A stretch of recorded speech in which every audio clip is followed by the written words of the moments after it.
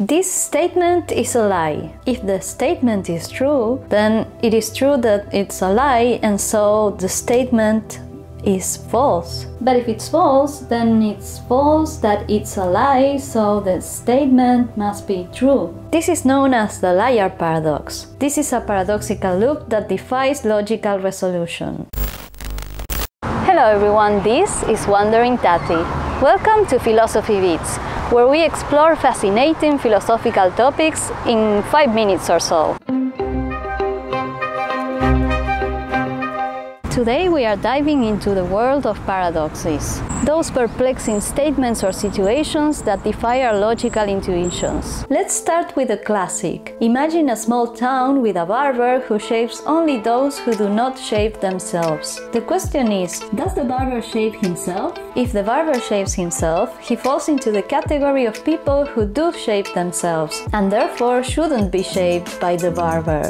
But if he doesn't shave himself, he falls into the category of people who should be shaved by the barber. At first glance, this puzzle doesn't seem so hard to understand. It is a situation that seems plausible at first, but always ends in a contradiction. Thus, a man that would conform with the description of the barber cannot logically exist, and so problem solved.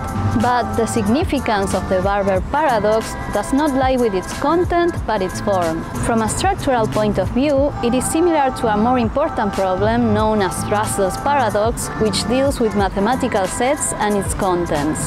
In fact, paradoxes can be found plenty in the realm of mathematics, especially in set theory. Mathematician and philosopher Bertrand Russell encountered a paradox in the foundations of set theory while trying to define sets that do not contain themselves. This paradox challenges the idea of a set that contains all sets that do not contain themselves. Does this set contain itself or not? If it does, then it doesn't, and if it doesn't, then it does. This leads us to a logical contradiction. But contrary to the barber case, we cannot just get rid of this frightening set here. Or at least it's not possible to do so without debunking the whole of set theory up to that moment. Since any proposition could be proved by contradiction, the existence of this paradox implied that each and every one of the proofs, though not necessarily invalid, may not be proved as valid. So mathematics had to be rebuilt from its foundation after that. No biggie.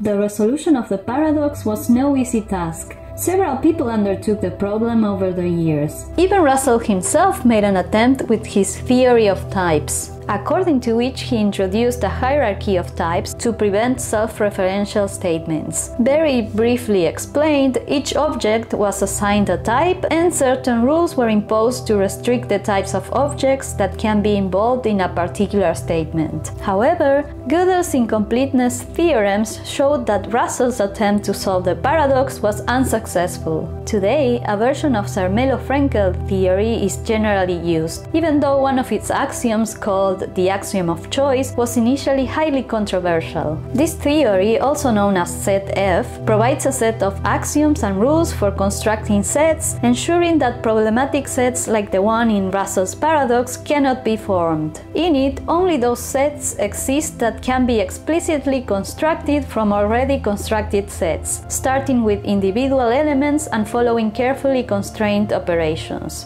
But this theory too is subject to the constraints proven by Gödel's incompleteness theorems, and thus cannot provide the complete and consistent foundation for all of mathematics. Basically, Gödel demonstrated that any formal system, including the set F set theory, is either inconsistent or incomplete, which put simply means that there will always be statements within the system that cannot be proven or disproven. I would love to hear from you. Have you heard about the barber or Russell's paradox before? Do you know any other paradoxes? Please let me know in the comments. Paradoxes like this can challenge our understanding and show us the intricacies and complexities of language, logic, and the limitations of our systems of thought. And that concludes this episode of Philosophy Beats. I hope it sparks your curiosity and encourages you to learn more about these fascinating topics. If it did, please remember to like and subscribe so that you can keep up to date with new releases. Anyway, thanks a lot for watching. Until next time!